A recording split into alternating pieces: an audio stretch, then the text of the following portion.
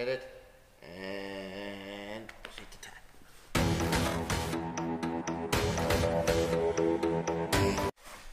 Hey guys, welcome to another YouTube video. We are now starting a series of turning pro wrestling holds into real submissions. Ibby is here to help me out. And today we are covering the Anaconda Vice, made famous by CM Punk. Okay, so let's do the work version first.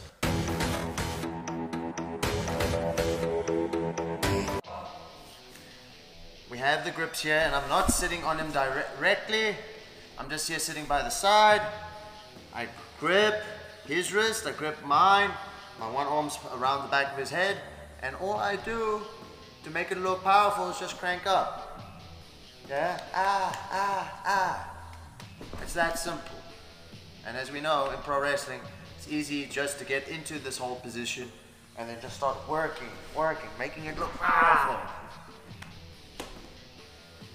And that's it. Now let's get to the meat of the matter, the actual shoot.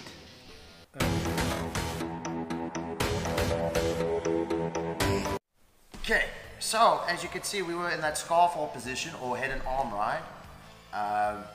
To be honest, I've been watching the Josh Barnett DVD. It is, catch wrestling is sweet.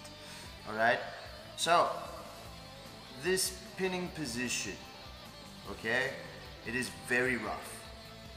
Alright, so whenever the gap here between the head and arm is open, you go for it around, getting your underhook around the head, you lift up the tricep and immediately sit on your opponent. Alright, so the control aspect of this position is very important because, as you can see here, I am gripping my own leg, alright? And as you can see, I'm spreading my legs in a 90-degree angle as much as possible. My head's as close to his as possible. I'm controlling this arm. Two things, alright? Maintenance is important. If he can get this tricep to the ground, okay, here, I need to secure that tricep and get it back. The other thing is, alright, he might clamp his hands together and try and turn me over. Okay, big problem. But as you can see, I step over. If I can, I grip my own hand, but rather secure control here, face out if you have to, step wide, kick through again. Lastly, alright, it's his hands pushing. Alright, if he pushes my face with that free hand, I need to address that. Alright, because if he pushes that hand far back enough where I'm here, where he can start using his legs to grip my head, we've got an issue. Okay, securing this position is the most important part.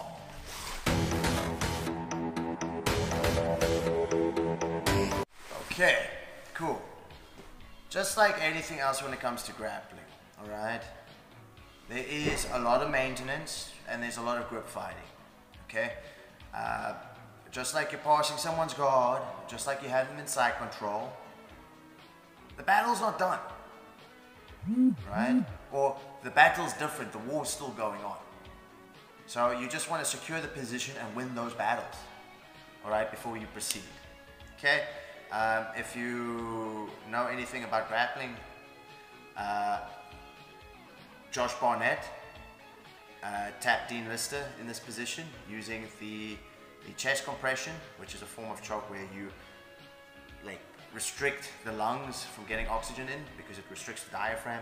It really sucks, alright? But that's not what we're focused on today, okay? Because, you know, the frame of the person, like, I could probably do it to Ibrahim and finish him here.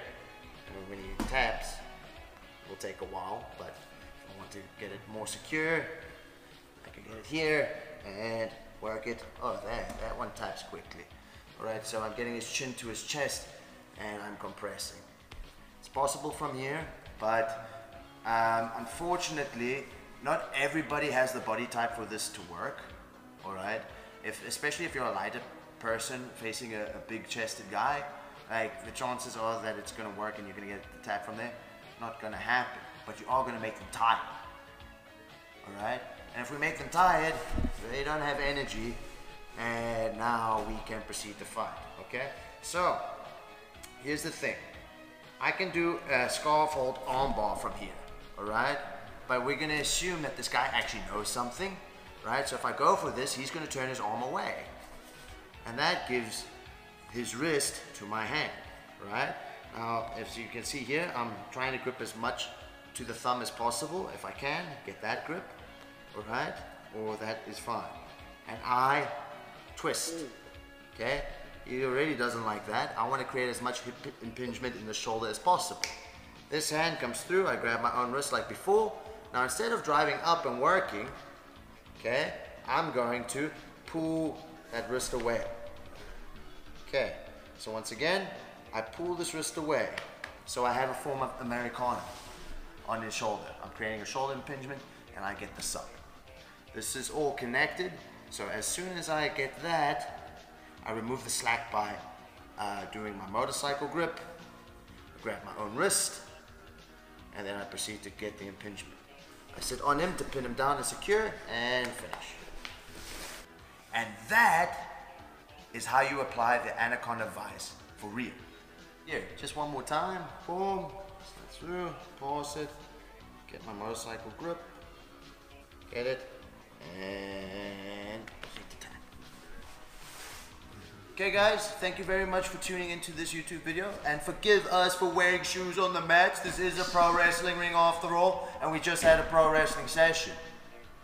So there's my excuse. Screw y'all and your no shoes on mat etiquette. This is a pro wrestling ring. I can wear shoes in here if I want. It's clean though. Alright, so if you want more videos like this, please give me suggestions down in the comment section below on which pro wrestling hold you would like to see a shoot version of. So guys, until next time, take care, peace out.